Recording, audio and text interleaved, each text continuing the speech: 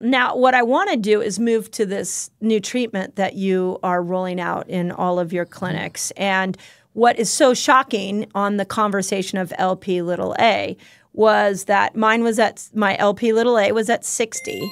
And then I did one session of total plasma exchange. And the next day when we tested it, it went down to, I think, 32. Mm-hmm. So explain to me what total plasma exchange is and why. I think it's probably exciting for a lot of things, but it seems like it from what I can tell off of searching this on, doing Google searches and ChatGPT searches, that they're really thinking of total plasma exchange as a real treatment for LPa. Mm-hmm. Okay, so plasma exchange, maybe it'd be helpful to talk about a little bit of the history of it and how it's done. Yeah, please. Yeah, because that's interesting too. Yeah, so plasma exchange is a treatment that we've had in the hospital for about 50 years now. I remember being in medical school, and we would use it for really severe situations, things like autoimmune crisis, where someone's autoimmune disease was completely out of control and they were in the ICU and they were intubated and we needed to do something to save their life. We also used it for things like drug overdoses when people took too much of their heart medication and to filter out the drug. Oh, interesting. So the way plasma exchange works is we basically hook you up to an IV. We're removing some of your blood, and then we're putting it in a giant centrifuge. For people that have seen PRP, they know that when you put blood in a centrifuge, it separates into its components of plasma and blood cells. Okay. And with this machine that does this for you, all of your blood, we're reinfusing your blood cells, your red blood cells and your white blood cells. We're reinfusing those. Okay. And we're taking the plasma out completely. Okay. And that plasma is then basically thrown out. Okay. Right. Okay. You were holding a bag of your plasma. Yeah, it's really interesting. Yeah, it's like 3 liters. We'll post pictures of that, especially on our YouTube channel where this will be visual. But it's really remarkable to when you hold up all the stuff that just came out of you. Right, exactly. Yeah. And so what the really important piece here is replacing that plasma with albumin. Albumin is a protein that our body naturally makes. And the reason we have to replace the plasma is that protein in your plasma creates what's called an oncotic gradient in your blood vessels, so all of the fluid stays within your blood vessels, okay? And so we have to replace it with albumin. And so that's what we did for you. It's about a 2 to 3 hour treatment. Actually, it's less than 2 hours for most people. It was like an hour and a half. Hour and a half, yeah. And during that time, we do one therapeutic exchange of one plasma volume, okay?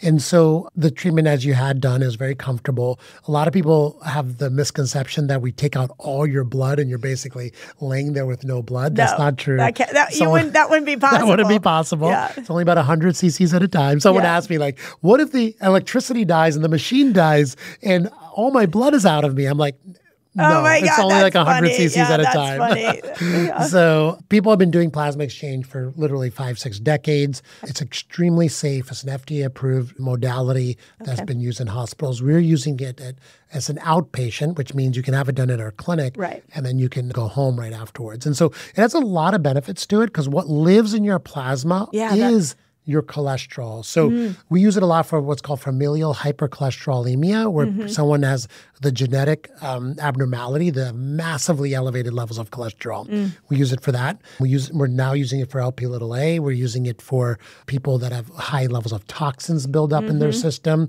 from environmental toxins, immune disturbances as well, people with autoimmune conditions. So there's a lot of potential applications. And what's really cool about it is we're not giving you a medication. We're not adding something to you like a chemical. We're just removing the bad stuff, the way I like to describe it. So if I walked into my doctor's office and they're like, you need to go on a statin because your cholesterol is high, and if I went and did a TPE, then would that be like cleaning my cholesterol system out? Can we use it? Like, let's say I didn't want to go on a statin.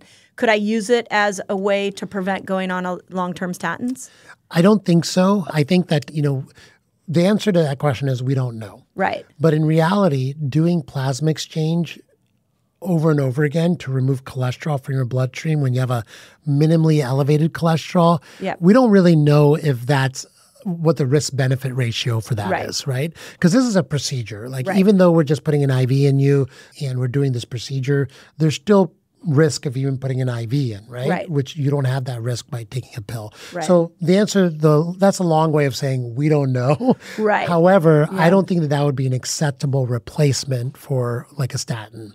Right. Now, in certain situations like familial hypercholesterolemia, where statins are not going to drive your cholesterol low enough for long periods, it's definitely very useful. Okay. And now we're also seeing with LPa it being useful as well. In fact, the American Heart Association, I sent you that, put out a guidance saying we should really think about using plasma exchange for LPa. So the other interesting thing is the nurse that helped me, Jojo told me that when he had his TPE, that his cholesterol was high, and then the post-blood work, the cholesterol went down. But what was shocking is he could no longer tolerate bad oils, that his taste buds, his smell, and what he used to eat was some of that stuff was packed with bad oils, which might have been, authentically increasing his bad cholesterol. He said that he really noticed that his cravings for oils changed, which really made me look at this treatment as it's not just a quick fix kind of thing. It's actually changing. I mean, in my situation, I don't eat bad oils, but it could change the way in which you live your life because it changes what your behaviors are. Do you have any evidence of that in other areas? I don't, but I'm always surprised with the mind-body connection and what our brain senses that we have no idea how it's sensing it. Yeah. It's just mind-blowing to me. It's some of these fascinating. Changes. It really is. I will tell you, though, that we are seeing epigenetic changes with plasma exchange. So when we measure biological signs of aging using epigenetic markers, even markers of individual organ health, like heart health, liver health, et cetera, we're seeing age reversal of biological age for organs using epigenetic marker testing. Okay. Wow. So that's really mind-blowing to see this. And also we're seeing people with high LPa keep their LPa low for 6 to 8 weeks. So, yeah. And so this is something that we're seeing. We probably have like 5 or 6 people that we're currently treating with LPa and plasma exchange. So, it might not be true for everybody. Everyone's biology is individual. How quickly you make it, how how your body is naturally taking care of it. But it's been pretty long lasting. Now, what we don't know, and I was talking to you about this before, is we don't have the research saying that plasma exchange prevents heart attacks in people with LPa. That's a study that has not been done, right? That's a massive study. It's going to take a lot of individuals, a lot of funding, a lot of follow-up to understand that. Yeah. However, we do know that LPa that's elevated in the vast majority of people causes early heart disease. Right. And so anything that we can do to keep it down, I think is beneficial. Yeah. And I know that I'm coming in to get a second treatment that will be about 4 weeks from the first treatment. And so we'll see. I mean, we're kind of guinea pigging me as well to see if that LPa has stayed down because my lifestyle is pretty impeccable. I mean, the only thing I probably would change would be stress levels, but I live in I live in a modern world. So so I'm really encouraged to see how long term this will work for people. And again, if it can save a heart attack or a stroke, it's just profound.